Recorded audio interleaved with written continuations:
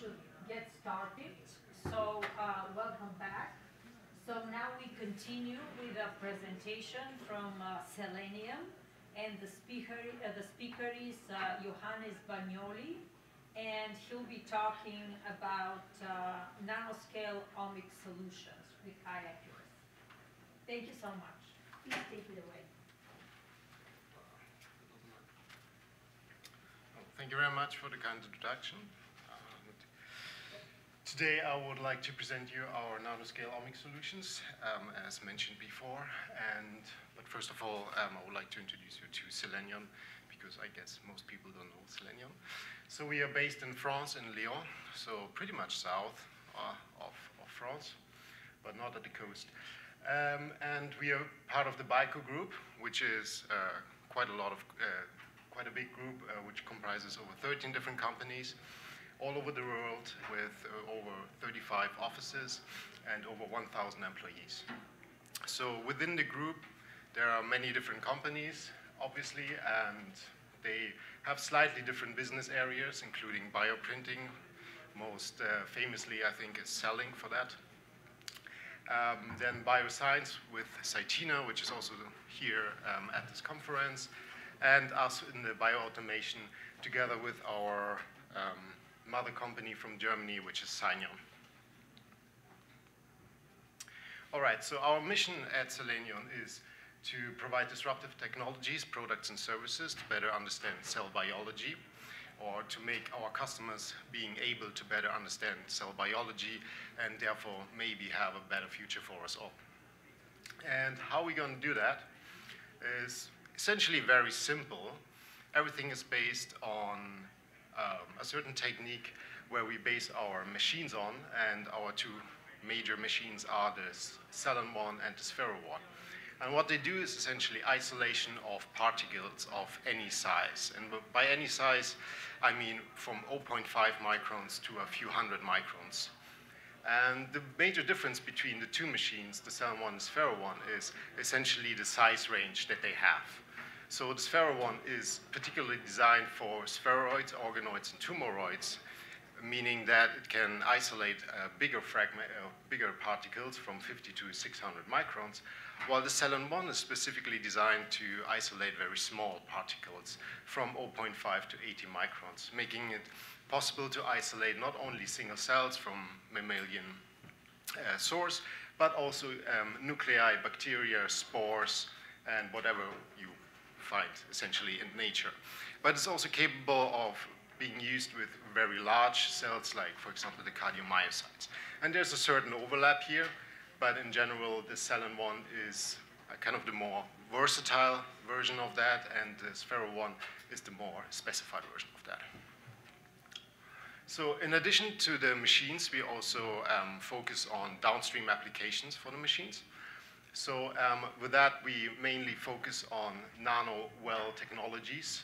So essentially, we provide two different kinds of chip. One is called the Cellen chip, one the Proteo chip, which make it possible to either create nanoscale libraries for next generation sequencing for the Cellen chip, or nanoscale libraries for single-cell proteomics with the Proteo chip, which makes absolute sense. So to get a little more detail, I will solely focus on the Cellen 1 today, because it's more relevant for essentially single-cell omics solution than the Sphero 1. And I would like to present you how it works. So the Cellen 1 is not a simple machine which can do just one thing. It's a very versatile machine. And in generally, it's a combination of two different capabilities, which is the single-cell sorting and isolation and the nano dispensing. So we can not only isolate certain cells or nuclei or whatever you want, we can also directly put liquids into any kind of target, not only chips, but anything that you normally use in the lab. So the major features of the Cellen 1 is that you get a 100% single-cell accuracy, and that does not only mean that you're 1% sure that you have a single cell, but in addition, you can be 1% sure to get everything from the sample. So meaning that if you have one cell in your sample, it's in theory possible to get this specific cell out of, for example, when it's together with some other cells that you're actually not interested in. In addition, it's using not only bright field, but also fluorescent imaging. And we actually record all the images. So you don't get only what you get from a FAC sorter, for example, that a certain parameters like size or granularity or something like that, but you get really a microscopic image that you can track down essentially at the end of whatever experiment you want to do. You can go back to the actual cell and look, okay, this cell looked very nice, or the cell did not look very nice for whatever reason. In addition to that, we also have an incorporation possibility with Class 2 biosafety. And what is very important to understand is that due to the isolation technique that I'm going to explain on the next slides, we have the best clonal outgrowth rate that is essentially possible, meaning that how we isolate the cells is very, very gently. So we do not put any stress on the cells, which is for some cells super important. Other cells don't care so much, obviously. But this is the major feature, essentially. All right. So how is the technology working? In principle, we use a glass capillary, which you can see here. This is just the tip of the glass capillary, which provides kind of droplet formation at the very, very end due to piezoacoustic techniques that you have an actuator, essentially a circular actuator right here, which is then providing essentially a shock wave, which then leads to the ejection of a drop. So this drop is super stable, meaning that it's always the same size concerning the volume, and it's also the same trajectory all the time, and it's also having, it's the same shape, so it's super stable. That's why we can not only isolate a single particle within this simple drop, but we can also use it for nano dispensing. So the size of the actual drop that's coming out here is in a few hundred picoliter area. In addition to that, as I mentioned before, we can, since this is glass, we can actually see through it, and therefore we can see any particles that are inside. That's not really working. All right. So to give you a better understanding of this rather complex machine, here's a little video. So we have two targets where you can essentially conveniently use everything that you normally use in the lab. Of course, our own technologies like the cell and chip, but also any MTP-based plate like the 96-well plate or 384-well plate. In addition, these targets are cooled or can be heated actually to avoid any evaporation or degradation of the sample. Then with this, we call it actually the PDC, so with this glass capillary mounted to an automated arm, we can take up any sample. In this case, we can see here some cells being taken up from a simple tube. And then we have essentially two volumes. So first is the ejection, and then the sedimentation, zone, which is essentially like a safety barrier. And we know that whatever is in this area will become the drop that is generated afterwards. So if we have a single cell, we can then, using the robotic arm, go to our target and dispense the single cell into the target. Now, what is very important, very often you don't get any cell within this zone, or you sometimes also get two cells, which we will see right now. And what happens then is we do not waste them. We essentially put them into a tube, which is directly under the camera station, so that if you have very, very rare cells, you can actually put it up again into the nozzle and therefore get 100% of your cells out. And we record all the parameters like size, shape, and the actual pictures, as you can see here, on the hard drive of the machine, so you can always go back. So let's see how that looks in real, with real cells. So you can see down here how we isolate, I think it's HEK cells in this example, and how we essentially go from the microscope image system to our target, in this case, a 96-well plate. Oh, come on. Okay, so in addition, we also use fluorescent, we can use fluorescent stainings using 4 different channels, namely blue, green, red, and orange. So we can also integrate, for example, live dead stainings or certain stainings for surface markers. That's not a problem. And we acquire the images kind of serial. So you, for example, can do first a normal bright field image where you select, for example, certain particles because of the size. And then we can also make pictures for each of the channel, depending on how you set up the machine. And that way we can also, for example, distinguish dead cells. And the speed that's depicted here is just, well, it's a slow motion 10 times, so it's actually pretty fast. So yeah, with this, we are able to isolate any kind of particles, as mentioned before, and we do not require any minimum input. So if you have just 1 microliter of your sample, that's totally fine for us. And we also need only 1 cell. So this is obviously a very solid platform for many different applications throughout biology. For example, cell line development based on CRISPR-Cas, but also stem cell and iPSC development, and obviously also perfectly suited for omics solutions. And what I would like to mention very briefly is the machine is very versatile. So that means that if you have a certain protocol to develop, you can do that. We don't inhibit essentially any research going on.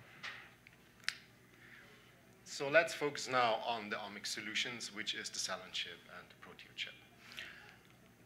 So the cell and chip 384 is a nano world chip, which is made of low binding polypropylene. And it has a very unique well shape, which is perfectly suited for the nano volumes, and also is perfectly suited to have any kind of liquid. So no matter how viscous it is or something like that, it essentially inhibits any abnormal behavior of the liquid to, for example, edge effects or something like that. It's in the format of a normal microscopic slide. So since it's also very very clear polypropylene, you can also take images after you isolated something. The working volumes range from 20 to 500 nanoliters, and as I said before, you have 2 targets on the Cellen one, so you can have up to 8 chips on the Cellen one in 1 experiment or in 1 run.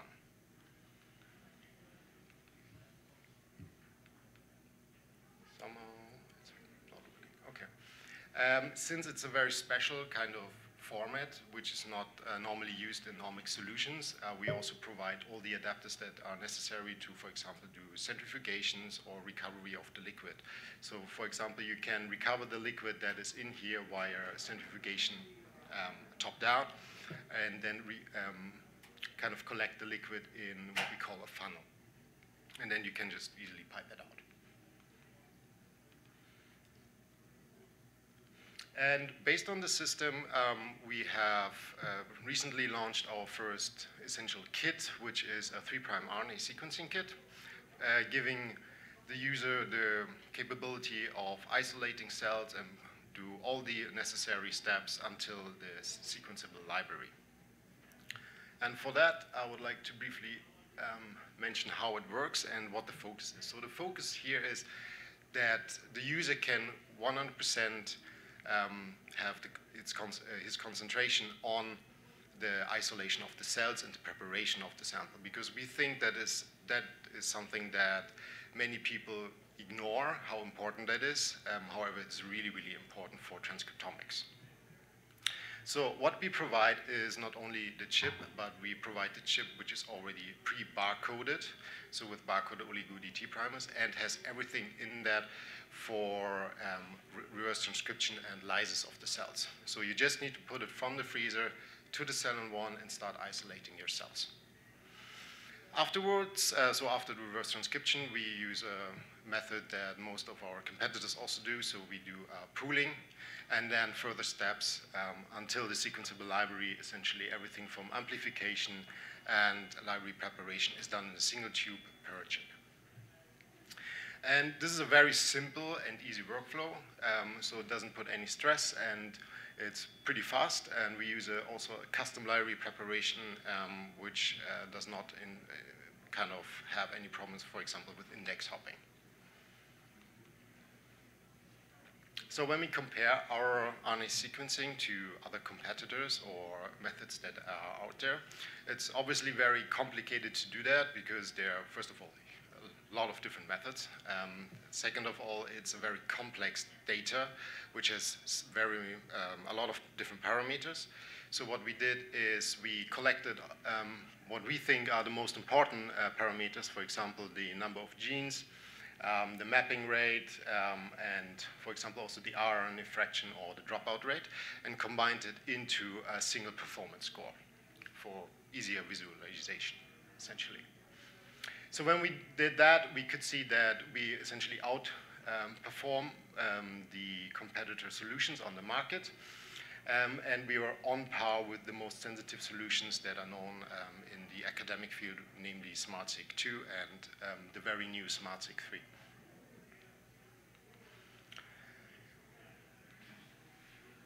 And as a little example, I would like to show you a short kind of experiment that we did a short study where we compared the two different culture methods, 2D and 3D, for Hepar-G cells. So what is known is that this liver cell line resembles more the actual liver function when they are cultured in a 3D spheroid than actually in a 2D culture. And we wanted to see if we can actually see that in our transcriptomic data. And unsurprisingly, we can definitely see that, and we also saw a very interesting effect.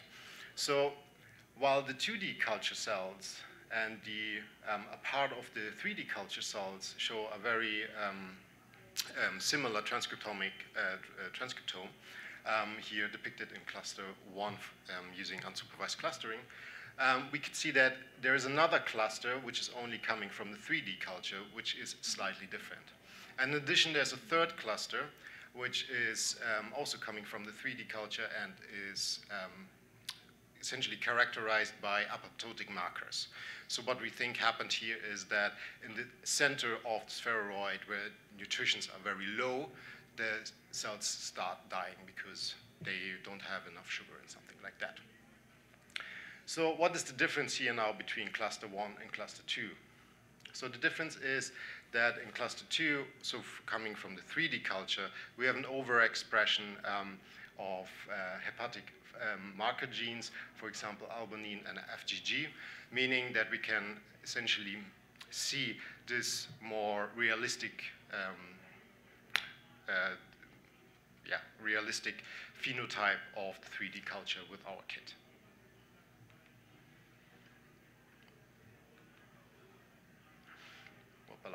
I'm sorry.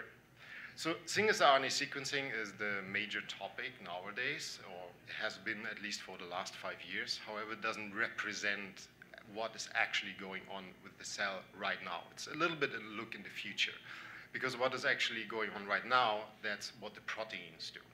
So we think that single-cell proteomics will be at one point the major thing that people will look at if the technologies are capable of doing that, because right now they are not. Due to technical limitations, for example, in kind of sequencing of proteins. So we wanted to contribute to that in collaboration with the IMP in Vienna, and that's where the Proteo chip comes into play. So the Proteo chip is similar as the Cellin chip. It's a bit different, so made from different material, and it also looks a bit different based on the technical limitations. So what we have here is we have 12 arrays, which are, have each 16 wells, and they're perfectly suited for TMT peptide labeling, either 11 plex or 16 plex. And you can have up to 3 Proteo chips on a single run, making it possible to have just shy of 600 single cells. The workflow is again very similar and driven by the same idea as single-cell RNA sequencing, meaning that we want to focus primarily on cell isolation. So what we provide, again, a filled chip, and the customer can completely focus on the single cell isolation. Lysis is performed on deck, on the cell-in-one, as we have temperature control of the target. And then the TMT labeling is performed also with the cell-in-one, so using not the cell dispensing, but the liquid dispensing capabilities in an automated fashion. And what is very important also is that we have a similar idea using a funnel for liquid recovery. This funnel is, however, designed to work directly with the autosampler, so you do not have another tube in between where you can lose your proteins, which is very important.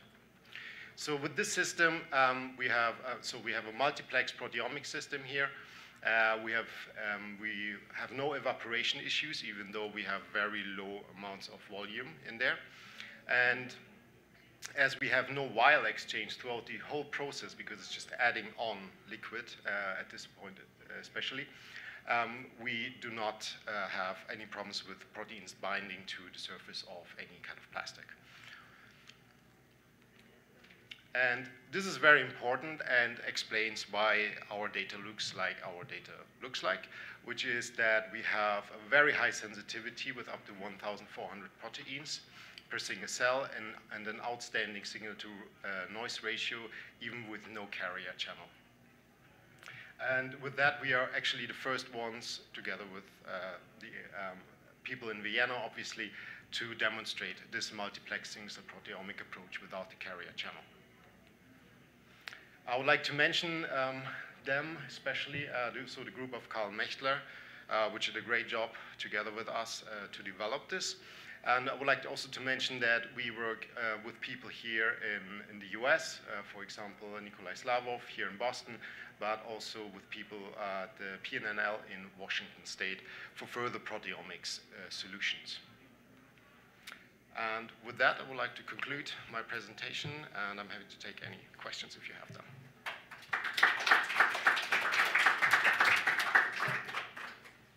Okay, this is open for questions. How many, with your proteomics platform, how many proteins can you quantify? That is highly dependent actually on the mass spec and the library that you use, so we don't have essentially a complete influence on that. But I've seen data with more than 2,000 proteins.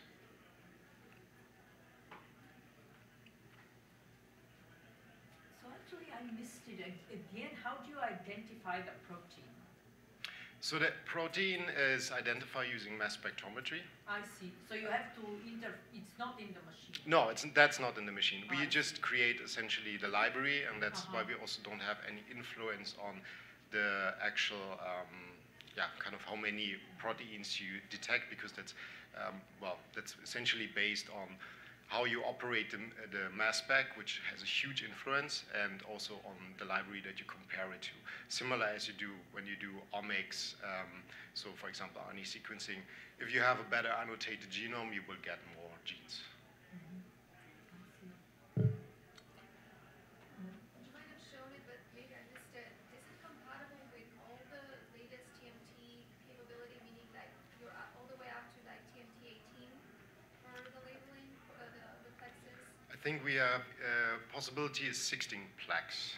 That's so 18 plex. I don't think, but I'm not an expert for the proteomics. But you can do up to 16 yeah, easily. absolutely, yes.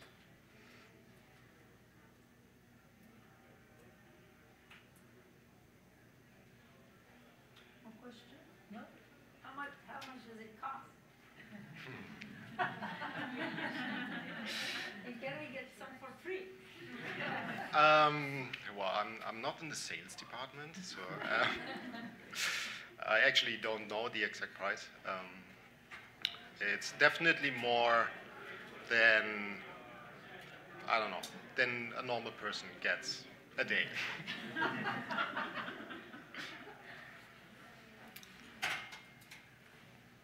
Gotcha. So I can afford it. That's what you're saying.